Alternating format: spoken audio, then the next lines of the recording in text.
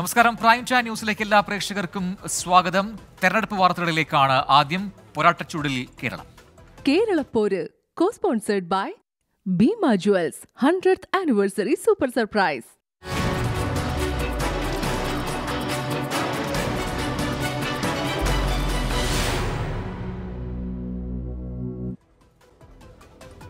വയനാട്ടിൽ വന്നിറങ്ങിയതിന് പിന്നാലെ വോട്ടേഴ്സിനെ കണ്ട് പ്രിയങ്ക ഗാന്ധി. സുൽത്താൻ ബത്തേരിയിലെ ഹോട്ടലിലേക്കുള്ള യാത്രയ്ക്കിടെയാണ് തന്നെ കാത്തുനിന്നവരുമായി പ്രിയങ്ക ഗാന്ധി സൗഹൃദം പങ്കിട്ടത്. ബത്തേരിയിലെ ത്രേസ്യയുടെ വീട്ടിൽ സന്ദർശനവും നടത്തി.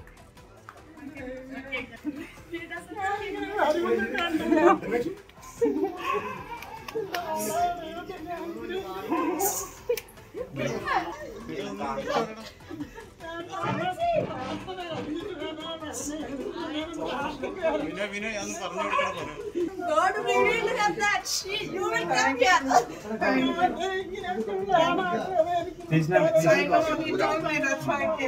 You know what Frisia means?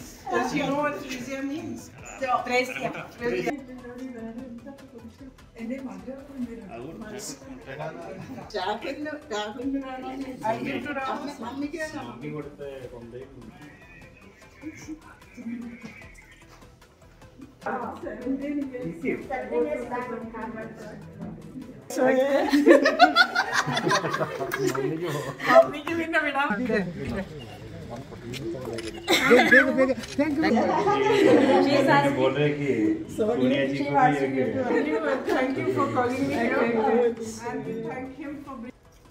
നമ്മളെ സ്വപ്നത്തിൽ പ്രതീക്ഷ എൻ്റെ മനസ്സിൽ ഇങ്ങനെ എന്തോ ഇങ്ങനെ വരുമോ ഇങ്ങനെ വരും, അങ്ങനെ ഒരു മനസ്സിൽ വെറുതെ ഇങ്ങനെ തോന്നി. പക്ഷെ കാണണമെന്ന് വലിയ ആഗ്രഹം ഉണ്ടായിരുന്നു. അവിടെ പോയി നിന്നാലും ഒരു അങ്ങ് കടന്നു പോകുമല്ലേ ഉള്ളൂ, ഒക്കെ നമുക്ക് എന്ത് കാണാൻ പറ്റും. എന്നാലും ഇത്രയും വലിയൊരു എന്താ അതിന് പറയുക, ഇത്രയും വലിയൊരു അനുഭവം ഉണ്ടായതിന് അതിന് ജീവിതകാലം മുഴുവൻ ഓർമ്മയായി. വളരെ ഇഷ്ടപ്പെട്ട ഒരാളാണ്. അയ്യോ, ഒത്തിരി ഇഷ്ടപ്പെട്ട ആളാണ്. എൻ്റെ മക്കളുടെ പ്രായമേ ഉള്ളൂ. സജോ ദേവസി ചേരുന്നുണ്ട് വയനാട്ടിൽ നിന്നും ഏറ്റവും പുതിയ വിവരങ്ങളുമായി. സജോ, സ്ഥാനാർത്ഥിയായുള്ള ആദ്യ വരവിൽ തന്നെ എത്തിയ ഉടൻ തന്നെ വോട്ടേഴ്സിന് വലിയ സർപ്രൈസാണ് പ്രിയങ്ക ഗാന്ധി സമ്മാനിച്ചത്. വോട്ടേഴ്സിന്റെ വീട്ടിലേക്ക് അപ്രതീക്ഷിതമായി സന്ദർശനം നടത്തുന്നു, അവരുമായി സ്നേഹം സൗഹൃദം ഒക്കെ പങ്കിടുന്നു. വിവരങ്ങൾ. പ്രജിൻ, പ്രിയങ്ക ശരിക്കും തുടങ്ങിക്കഴിഞ്ഞു എന്ന് പറയാം. നാളെയാണ് യഥാർത്ഥത്തിൽ പ്രചാരണം പ്രിയങ്ക നേരിട്ടെത്തി തുടക്കമിടുന്നത്. പക്ഷേ ഇന്ന് തന്നെ അതിലേക്ക് കടന്നു. വോട്ടർമാരുടെ ഹൃദയത്തിൽ ഇടം പിടിക്കാനുള്ള ഇടപെടൽ ആരംഭിച്ചു കഴിഞ്ഞു എന്നതാണ്. നേരത്തെ രാഹുൽ ഗാന്ധിയുടെ കാര്യം നമുക്കറിയാം. ഇങ്ങനെ സർപ്രൈസ് വിസിറ്റുകൾ ഒക്കെ മിക്കവാറും തന്നെ രാഹുൽ ഗാന്ധി കൊടുക്കാറുള്ളതാണ്. സമാനമായൊരു സർപ്രൈസ് വിസിറ്റാണ്. അതായത് പ്രിയങ്ക ഗാന്ധിയും സോണിയാഗാന്ധിയും മൈസൂരുവിൽ വിമാനം ഇറങ്ങിയാണ് സുൽത്താൻ ബത്തേരിയിലേക്ക് യാത്ര ചെയ്തത്. അവിടെ സുൽത്താൻ ബത്തേരിയിലുള്ള സത്ത ഹോട്ടലിലാണ് താമസം. അവിടെ എത്തുന്നതിന് തൊട്ട് മുൻപാണ്, ആ ഹോട്ടലിലേക്ക് എത്തുന്നതിന് മുന്നേ ആ സ്ഥലത്ത് ഇപ്പോൾ നമ്മൾ ഈ ദൃശ്യങ്ങളിലൊക്കെ കാണുന്ന ത്രേസ്യാമ്മച്ചിയുടെ മകൻ റോഡരികിൽ തന്നെ ഉണ്ടായിരുന്നു. അവരൊക്കെ റോഡിനോട് ചേർന്ന് നിൽപ്പുണ്ടായിരുന്നു. അപ്പോൾ അദ്ദേഹം ഈ മകൻ ബിനോയ്, അദ്ദേഹം ഒരു റിട്ടയർഡ് മിലിറ്ററി ഉദ്യോഗസ്ഥനാണ്. അദ്ദേഹം വാഹനം ഇവർ അഭിവാദ്യം ചെയ്ത സമയത്ത് തന്നെ പ്രിയങ്ക ഗാന്ധിയുടെ വാഹനം അവിടെ നിർത്തി. ആ വാഹന വ്യൂഹത്തിൽ ഒപ്പം സോണിയാഗാന്ധിയും ഉണ്ടായിരുന്നു. പ്രിയങ്ക ഗാന്ധി അവരോട് സംസാരിച്ചു. അതിനിടയിലാണ് മാതാവിനെ കാണണമെന്നൊരാഗ്രഹമുണ്ട് എന്ന് അദ്ദേഹം പ്രിയങ്ക ഗാന്ധിനെ അറിയിച്ചത്. അങ്ങനെയെങ്കിൽ ഇപ്പോൾ തന്നെ കണ്ടുകളയാം എന്നവർ പറയുകയും പിന്നീട് ആ വീട്ടിലേക്ക് പോവുകയും അമ്മയെയും ആ വീട്ടിലുള്ള ആളുകളെയും എല്ലാം കാണുകയും അവരുമായിട്ടൊക്കെ ആശയവിനിമയം നടത്തുകയും സന്തോഷമൊക്കെ പങ്കുവയ്ക്കുകയും ചെയ്തു. അവർക്ക് അതൊരു വലിയ സർപ്രൈസായി. സാധാരണ ഇത് പ്രചാരണ ഘട്ടത്തിലൊക്കെ രാഹുൽ ഗാന്ധി ഉടനീളം വോട്ടർമാരുടെ ഇടയിൽ അതോടൊപ്പം തന്നെ ആളുകളെയൊക്കെ കാണുകയും ഇങ്ങനെ സർപ്രൈസ് വിസിറ്റ് നടത്തുകയും ആശയവിനിമയമൊക്കെ നടത്തുകയും ചെയ്യാറുണ്ട്. ഇവിടെ UDF-ന് ഒരു പ്രധാനപ്പെട്ട ടാഗ് ലൈൻ, ഞാനിപ്പോൾ ഇവിടെ നിൽക്കുമ്പോൾ ഇവിടെ ഒരു പോസ്റ്ററുണ്ട്, വയനാടിൻ്റെ പ്രിയങ്കരി എന്നതാണ്. അത് ആ പോസ്റ്റർ കൂടെ യഥാർത്ഥത്തിൽ കാണിക്കുക. അതായത് വയനാടിൻ്റെ പ്രിയങ്കരി എന്നതാണ് ടാഗ് ലൈൻ. അതിനെ അന്വർത്ഥമാക്കും വിധമുള്ള ഇടപെടലാണ്. അതായത് പടം റിലീസാകുന്നതിന് മുൻപ് വലിയ ട്രെയിലർ വരുമല്ലോ. അപ്പോൾ എന്ന് പറയുന്നത് പോലെ പ്രചാരണ രംഗത്ത് പൊതുവെ യഥാർത്ഥത്തിൽ നാളെ റോഡ് ഷോയും നാമനിർദ്ദേശ പത്രികയുടെ സമർപ്പണവും അതിനുശേഷം ഒരു പൊതുപരിപാടി, ആ പൊതുപരിപാടിയിൽ സംസാരിക്കുകയും ചെയ്യും അവർ. ആ നിലയ്ക്കാണ് ക്രമീകരണമുള്ളത്. സോണിയാഗാന്ധി ഉണ്ട്, രാഹുൽ ഗാന്ധി നാളെ വരും. ഒപ്പം പ്രിയങ്ക ഗാന്ധിക്കൊപ്പം ഭർത്താവ് റോബർട്ട് വദ്രയുണ്ട്, മകനുണ്ട്. അങ്ങനെ നേതാക്കൾ, മറ്റ് ദേശീയ നേതാക്കളൊക്കെ തന്നെ ഇങ്ങോട്ടേക്ക് എത്തിയിട്ടുണ്ട്. കോൺഗ്രസ് മുഖ്യമന്ത്രിമാരൊക്കെ നാളെ വരാനിരിക്കുന്നു. വലിയ റോഡ് ഷോ ഉണ്ട്. അത് ഒപ്പം ഈ നിലയ്ക്ക് മാത്രമല്ല നമ്മൾ കാണേണ്ടത്. കോൺഗ്രസിൻ്റെ സംഘടനാ സംവിധാനത്തിനകത്ത് പ്രിയങ്ക ഗാന്ധി പാർലമെന്ററി രാഷ്ട്രീയത്തിലേക്കും സംഘടനയിൽ ഇനി ഏതൊക്കെ ലെവലിലേക്ക് വരുമെന്നതൊക്കെ കാണാനിരിക്കുന്നു. അങ്ങനെ യഥാർത്ഥത്തിൽ കോൺഗ്രസിലെ മറ്റൊരു ചരിത്രത്തിൻ്റെ ഒരു തുടക്കം എന്നതാണ്. അതിൻ്റെ തുടക്കം ഈ നിലയിലുള്ള സർപ്രൈസ് വിസിറ്റുകൾ. രാഹുൽ ഗാന്ധിയുടെ അതേ വഴിയും ശൈലിയും പ്രിയങ്ക ഗാന്ധിയും പയറ്റുന്നു. വോട്ടർമാരുടെ മനസ്സിൽ ആദ്യടേക്കും ഇടം നേടിയെടുക്കാൻ ശ്രമിക്കുന്നു. അങ്ങനെയാണ് അത് അങ്ങേയറ്റം ഉറപ്പായും അതൊരു സർപ്രൈസാണ് ആളുകളെ സംബന്ധിച്ചിടത്തോളം. ആ കുടുംബത്തിനും അവിടെ ഉണ്ടായിരുന്ന ആളുകൾക്കൊക്കെ അത് വലിയ സന്തോഷമായി. ആ സർപ്രൈസ് എന്തായാലും വലിയ സർപ്രൈസാണ് സമ്മാനിച്ചത്. നാളെയാണ് പത്രികാ സമർപ്പണം. അതിനായി സോണിയാഗാന്ധി, രാഹുൽ ഗാന്ധി, മല്ലികാർജ്ജുൻ ഖർഗെ തുടങ്ങിയ പ്രമുഖ കോൺഗ്രസ് നേതാക്കളെല്ലാം തന്നെ വയനാട്ടിലേക്ക് എത്തുന്നുണ്ട് എന്ന കാര്യം കൂടി പ്രേക്ഷകർ ഓർക്കുന്നല്ലോ. മറ്റൊരു റിപ്പോർട്ടിലേക്ക്. ശക്തമായ രാഷ്ട്രീയ ആരോപണ പ്രത്യാരോപണങ്ങൾക്ക് വേദിയായി 24 സംവാദ പരിപാടിയായ അടർക്കളം ഇന്ന് വയനാട്ടിൽ നടന്നു. ചൂരൽമല ദുരന്തം, വന്യജീവി പ്രശ്നം തുടങ്ങി ഒട്ടനവധി വിഷയങ്ങളാണ് കൽപ്പറ്റയിൽ നടന്ന പരിപാടിയിൽ ചർച്ചയായത്. സംസ്ഥാനത്തൊട്ടാകെ ചർച്ച ചെയ്യപ്പെടുന്ന രാഷ്ട്രീയ വിഷയങ്ങൾ വയനാട്ടിലും ചർച്ചയാകുന്നുണ്ട്. അതിന് പുറമെയാണ് ചൂരൽമല, മുണ്ടക്കൈ പ്രദേശത്ത് പുനരധിവാസം അടക്കമുള്ള കാര്യങ്ങളിൽ വരുന്ന അലംഭാവത്തിന് ആരുത്തരവാദി എന്നതൊരു രാഷ്ട്രീയ ചോദ്യമായി വയനാട്ടിൽ നിന്നും ഉയർന്നു വരുന്നത്. കൽപ്പറ്റ പുതിയ ബസ് സ്റ്റാൻഡിലായിരുന്നു അടർക്കളം. ലോക്സഭാ തെരഞ്ഞെടുപ്പിന്റെ സജീവതയിലേക്ക് അടുക്കുന്ന വയനാടിന്റെ ശബ്ദമായി പരിപാടി മാറി. KPCC അംഗം KE വിനയൻ, CPI ജില്ലാ സെക്രട്ടറി EJ ബാബു, BJP ജില്ലാ അധ്യക്ഷൻ പ്രശാന്ത് മലവയൽ എന്നിവരാണ് സംവാദത്തിൽ പങ്കെടുത്തത്. 24 എക്സിക്യൂട്ടീവ് എഡിറ്റർ ഗോപികൃഷ്ണൻ ചർച്ച നയിച്ചു. രാഷ്ട്രീയത്തിനൊപ്പം വികസന വിഷയങ്ങളും ചർച്ചയായി. സാധാരണക്കാരായ ജനങ്ങൾക്ക് കേരളത്തിലെ 19 MP-മാർക്ക് നിവേദനം കൊടുക്കാൻ കഴിയുന്ന തരത്തിലേക്ക് കൊടുക്കാനുള്ള അവസരമില്ല എന്നതാണ് വയനാട് പോലൊരു പിന്നോക്ക ജില്ല നേരിടുന്ന ഏറ്റവും വലിയ പ്രശ്നം. അതിനെന്താണ് പറയാനുള്ളത്? ജനങ്ങളെ തൊട്ടറിയുന്ന, ജനങ്ങളുടെ പ്രശ്നങ്ങൾ അറിയുന്ന ഒരു സ്ഥാനാർത്ഥി ജയിച്ചു പോകണോ? അതല്ല വെറുതെ പാരമ്പര്യവാദിയായിട്ടുള്ള പാരമ്പര്യത്തിന്റെ മേന്മ പറയുന്ന ആൾ വേണോ? വീണ്ടും വയനാട് പാർലമെന്റ് മണ്ഡലം അനാഥമാക്കരുതേ എന്നുള്ള ഒരു അഭ്യർത്ഥനയാണ്. അതിനെന്താണ് മറുപടി പറയാനുള്ളത്?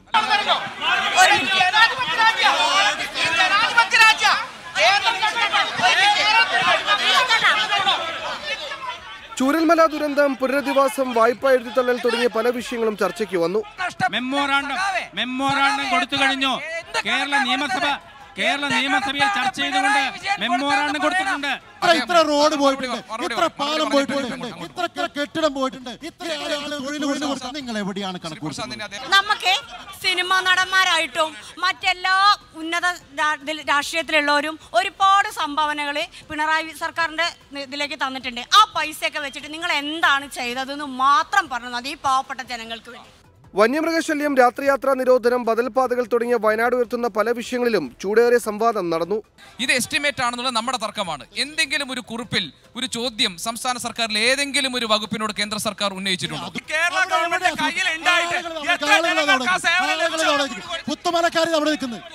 എല്ലാം നഷ്ടപ്പെട്ട, എല്ലാവരും നഷ്ടപ്പെട്ട ഒരു പെൺകുട്ടിയെ ചേർത്തണച്ചു പിടിച്ച പ്രധാനമന്ത്രി, രാജ്യം മുഴുവൻ ആ വൈറലായ ഫോട്ടോ, ആ കുട്ടിയോട് നിങ്ങൾ അവരുടെ പുനരധിവാസത്തിന് വേണ്ടി, അവരുടെ വിദ്യാഭ്യാസത്തിന് വേണ്ടി, അവരുടെ പാർപ്പിടത്തിന് വേണ്ടി എന്തു ചെയ്തു എന്ന ചോദ്യം നിങ്ങളെ വേട്ടയാണ്.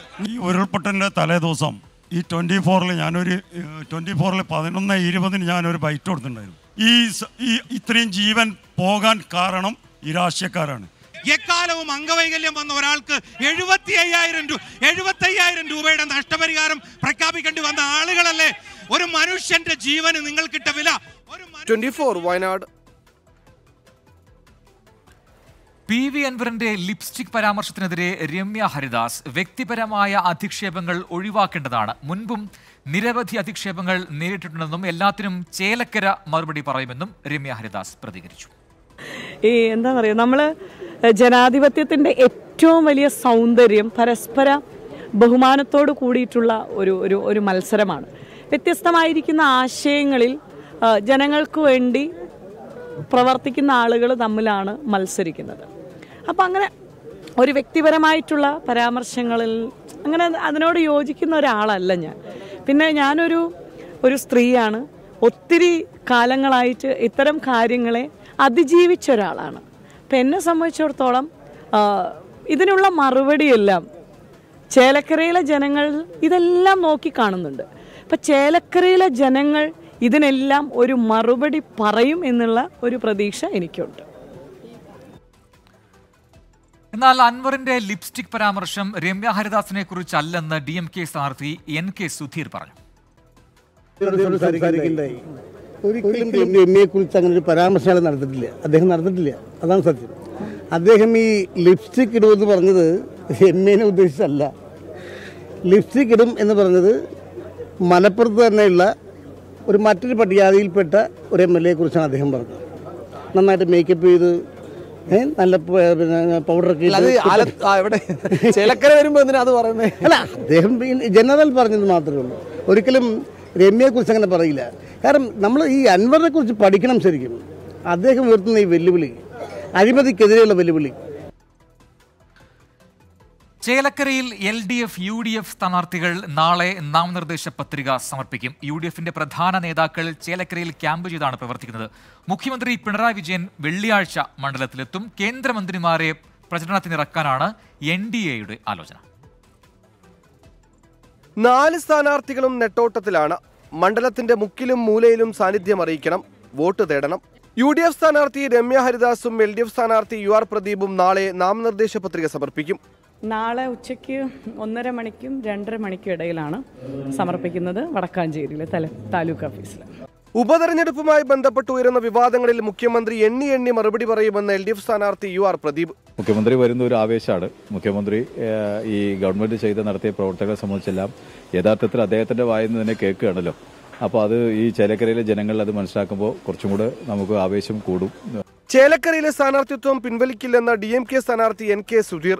പ്രതിപക്ഷ നേതാവിന്റെ പ്രസ്താവനകൾ അബക്കമെന്നും സുധീർ.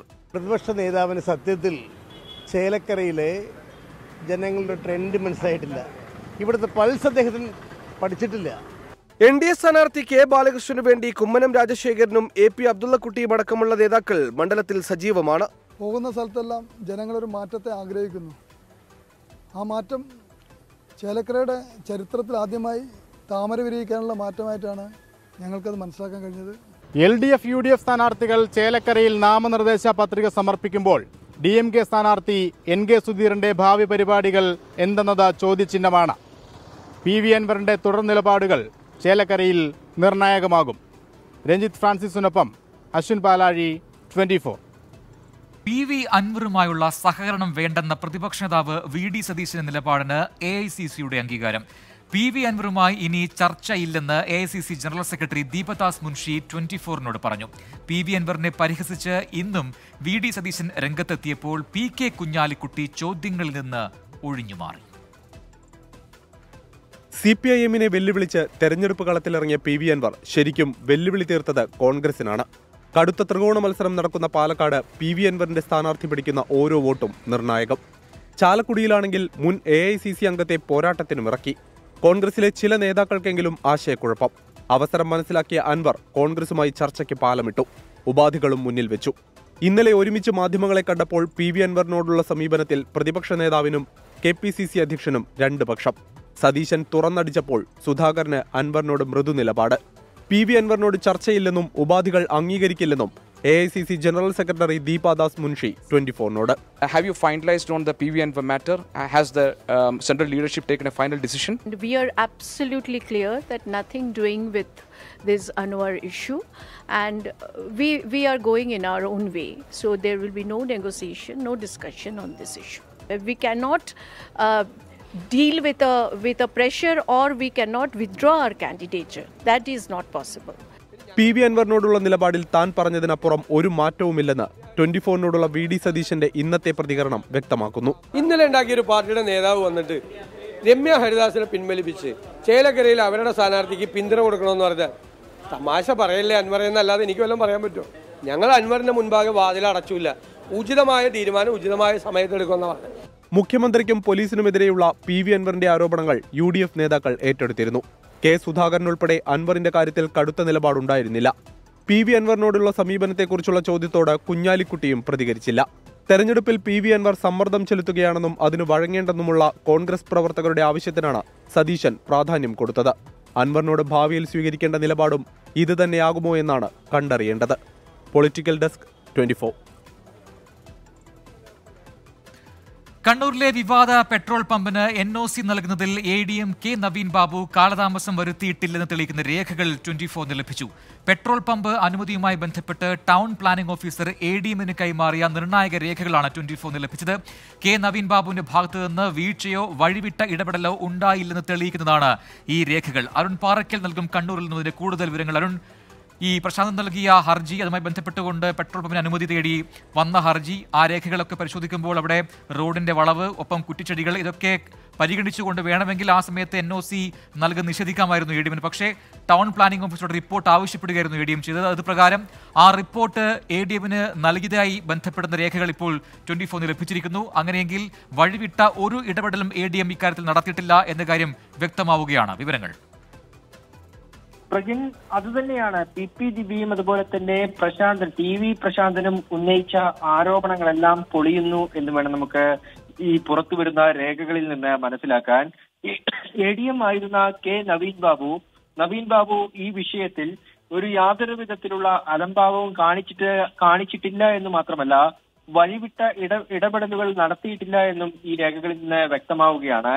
ഈ പോലീസിന്റെ റിപ്പോർട്ട് ADM മുന്നിൽ വന്നതിന് ശേഷം ADM ടൗൺ പ്ലാനിംഗ് ഓഫീസർക്കാണ് ഇതുമായി ബന്ധപ്പെട്ട നിർദ്ദേശം നൽകുന്നത്. കളക്ടറേറ്റിൽ നിന്ന് ഈ ഫയൽ ടൗൺ പ്ലാനിംഗ് ഓഫീസറുടെ മുൻപാകെ എത്തുന്നു. അവിടെ ഈ നിർദ്ദിഷ്ട സ്ഥലത്ത് ചെന്ന് പരിശോധിച്ച് എന്താണ് പ്രശ്നമെന്ന്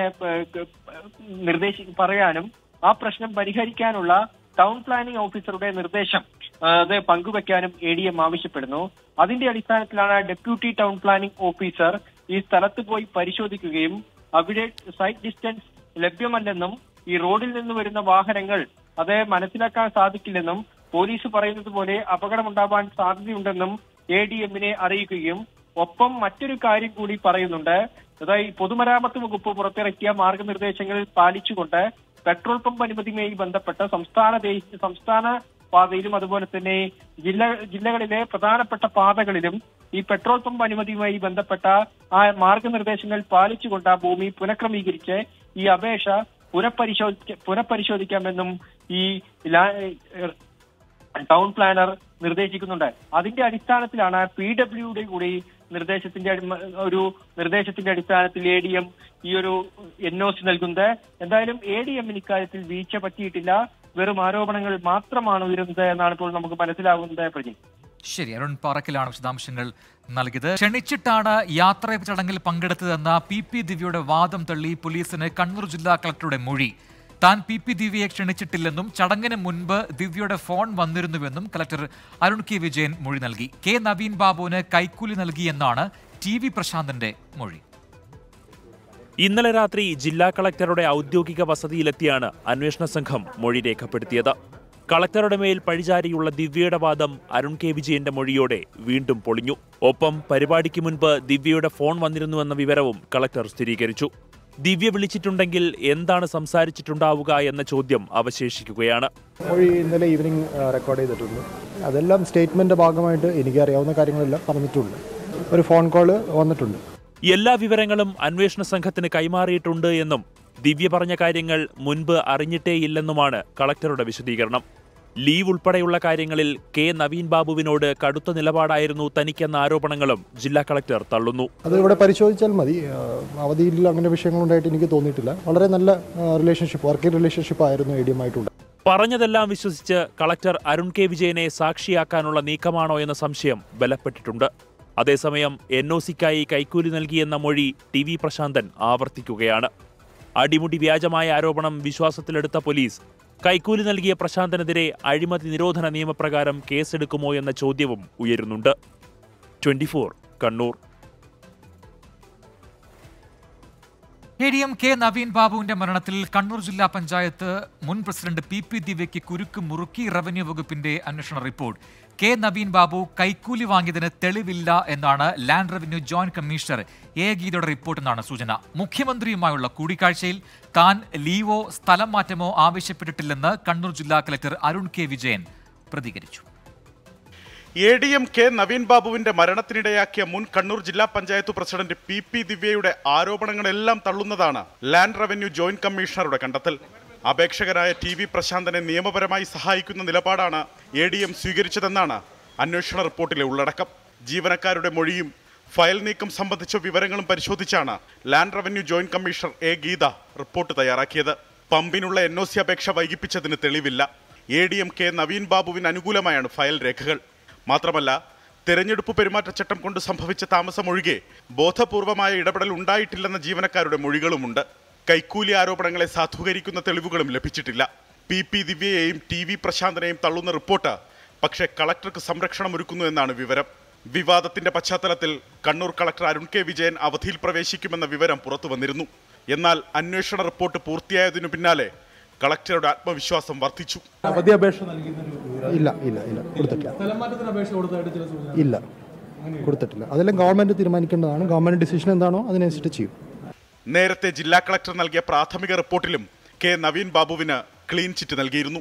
റവന്യൂ മന്ത്രിയുടെ അധ്യക്ഷതയിൽ ഇന്നു ചേർന്ന റവന്യൂ കമ്മീഷണറേറ്റ് യോഗത്തിൽ റിപ്പോർട്ടുമായി ബന്ധപ്പെട്ട കാര്യങ്ങൾ ചർച്ചയായി. 24 തിരുവനന്തപുരം. ADM K. നവീൻ ബാബുവിന്റെ മരണത്തിൽ വകുപ്പുതല അന്വേഷണ റിപ്പോർട്ട് ഇതുവരെ ലഭിച്ചിട്ടില്ലെന്ന് മന്ത്രി K. രാജൻ. സമഗ്രമായ അന്വേഷണം നടക്കുന്നുവെന്നും ഒരാളെയും പ്രത്യേകമായി സംരക്ഷിക്കാൻ ഇടപെടൽ ഉണ്ടാകില്ലെന്നും മന്ത്രി വ്യക്തമാക്കി. സമഗ്രമായ അന്വേഷണം പല നിലവാരത്തിൽ നടക്കുന്നുണ്ട്. അതിനകത്ത് റവന്യൂ ഭാഗവുമായി ബന്ധപ്പെട്ട കാര്യങ്ങൾ അന്വേഷിക്കലാണ് റവന്യൂ വകുപ്പിൻ്റെ ഏൽപ്പിക്കപ്പെട്ട ചുമതല. ക്രൈമുമായി ബന്ധപ്പെട്ട കാര്യങ്ങൾ പോലീസ് അന്വേഷിക്കുന്നുണ്ട്. ഇതെല്ലാം അതിൻ്റെ റിപ്പോർട്ട് കിട്ടിയതിന് ശേഷം ഒരു ഫൈൻഡിങ്സിലെത്തും. ഒരാളെയും പ്രത്യേകമായി സംരക്ഷിക്കാൻ സർക്കാരിൻ്റെ ഭാഗത്തു നിന്ന് നിലപാടോ ഇടപെടലോ ഉണ്ടാകില്ല. മുഖ്യമന്ത്രി തന്നെ അക്കാര്യം വെളിപ്പെടുത്തിയിട്ടുണ്ട്. അതുകൊണ്ട് ഏതെങ്കിലും വിധത്തിൽ ഒരു പക്ഷത്തു നിന്നുകൊണ്ടോ ആരെങ്കിലും സംരക്ഷിക്കാനോ ഏതെങ്കിലും വിധത്തിൽ സർക്കാർ ഇടപെടുന്നില്ല. കൃത്യമായ അന്വേഷണമായിരിക്കും നടത്തുക. അതിൻ്റെ റിപ്പോർട്ട് കിട്ടിയതിന് ശേഷം അതേ സമയത്ത് തന്നെ കൃത്യമായി പ്രതികരിക്കുകയും ചെയ്യും. തിരുവനന്തപുരം മേയർ KSRTC ഡ്രൈവർ തർക്കത്തിൽ അന്വേഷണ റിപ്പോർട്ടിലെ വിശദാംശങ്ങൾ പുറത്ത്. ആര്യ രാജേന്ദ്രനും KM സച്ചിൻദേവ് MLAയ്ക്കും എതിരായ 2 കുറ്റങ്ങൾ പോലീസ് ഒഴിവാക്കി. KM സച്ചിൻദേവ് MLA ബസ്സിൽ അതിക്രമിച്ചു കയറിയതിനും മേയർ ആര്യ രാജേന്ദ്രൻ അസഭ്യം പറഞ്ഞതിനും തെളിവില്ല എന്നാണ് കോടതിയിൽ നൽകിയ റിപ്പോർട്ടിൽ പോലീസ് വ്യക്തമാക്കുന്നത്. മേയറെയും MLAയെയും സംരക്ഷിക്കാൻ പോലീസ് നീക്കമെന്ന് തെളിയിക്കുന്നതാണ് കോടതിയിൽ സമർപ്പിച്ച അന്വേഷണ പുരോഗതി റിപ്പോർട്ട്. മേയർ ആര്യ രാജേന്ദ്രനും സച്ചിൻദേവ് MLAയ്ക്കുമെതിരായ 2 കുറ്റങ്ങൾ പോലീസ് ഒഴിവാക്കി. സച്ചിൻദേവ് MLA ബസ്സിൽ അതിക്രമിച്ചു കയറിയതിന് തെളിവില്ല. ഹൈഡ്രോളിക് ഡോർ തുറന്ന ശേഷമാണ് MLA ബസ്സിൽ കയറിയത് എന്നാണ് പോലീസ് കോടതിയിൽ സമർപ്പിച്ച റിപ്പോർട്ടിൽ പറയുന്നത്. മേയർ ഡ്രൈവറെ അസഭ്യം പറഞ്ഞതിനും തെളിവില്ലെന്നാണ് പോലീസ് റിപ്പോർട്ട്. ദൃക്സാക്ഷി മൊഴികളിൽ നിന്നും ഇക്കാര്യം വ്യക്തത വരുത്തിയെന്നാണ് പോലീസ് പറയുന്നത്. മാത്രമല്ല, കുറ്റമത്രയും ഡ്രൈവർ യദുവിന്റെ തലയിൽ ചാരാനും റിപ്പോർട്ടിൽ ശ്രമമുണ്ട്. യദു നഗരത്തിലൂടെ ബസ് ഓടിച്ചത് റൂട്ട് മാറിയെന്നാണ് പോലീസ് പറയുന്നത്. മേയർക്കെതിരായ 3 കുറ്റങ്ങളിൽ കൂടി പരിശോധന നടക്കുന്നുവെന്നും പോലീസ് റിപ്പോർട്ടിൽ പറയുന്നു. കഴിഞ്ഞ 12 ദിവസത്തെ പോലീസ് അന്വേഷണത്തിൽ തൃപ്തിയുണ്ട് എന്ന് യദുവിന്റെ അഭിഭാഷകൻ കോടതിയെ അറിയിച്ചു. അന്വേഷണം കോടതി മേൽനോട്ടത്തിൽ വേണമെന്നാണ് ഡ്രൈവർ യദുവിന്റെ ആവശ്യം. ഇക്കാര്യം ആവശ്യപ്പെട്ടുള്ള ഹർജി ഈ മാസം 29-ന് കോടതി പരിഗണിക്കും.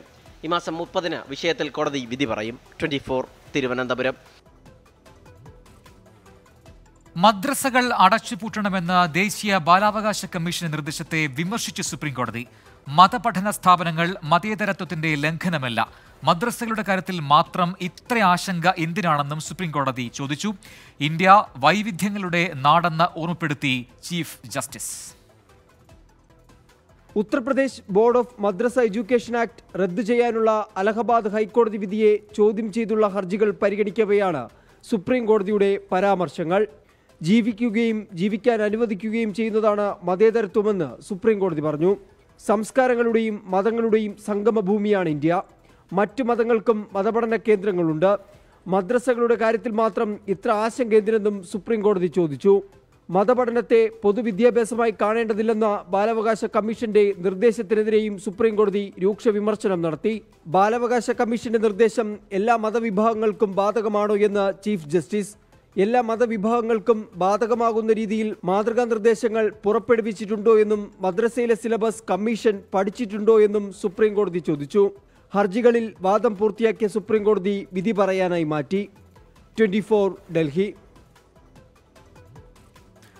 ബംഗളൂരുവിൽ കനത്ത മഴയെ തുടർന്ന് നിർമ്മാണത്തിൽ നിന്ന 6 നില കെട്ടിടം തകർന്നു വീണ് 3 തൊഴിലാളികൾ മരിച്ചു. ഹെന്നൂരിനടുത്താണ് സംഭവം. കെട്ടിടത്തിനടിയിൽ കുടുങ്ങിയ 12 പേരെ രക്ഷപ്പെടുത്തി. 5 പേർ ഇനിയും കുടുങ്ങിക്കിടക്കുന്നുണ്ട് എന്നാണ് വിവരം.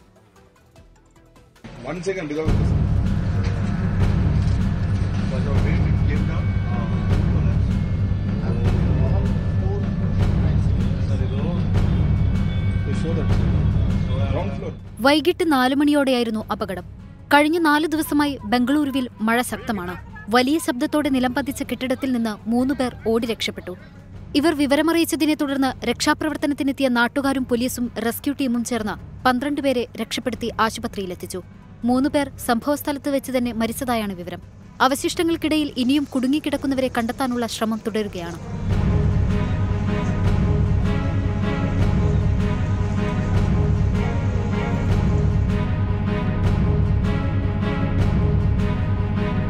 കനത്ത മഴയിൽ ബംഗളൂരുവിലെ മിക്ക പ്രദേശങ്ങളും വെള്ളത്തിനടിയിലാണ്. യളഹങ്കയിൽ അപ്പാർട്ട്മെന്റിൽ കുടുങ്ങിയ 2000-ലധികം പേരെ രക്ഷപ്പെടുത്തി.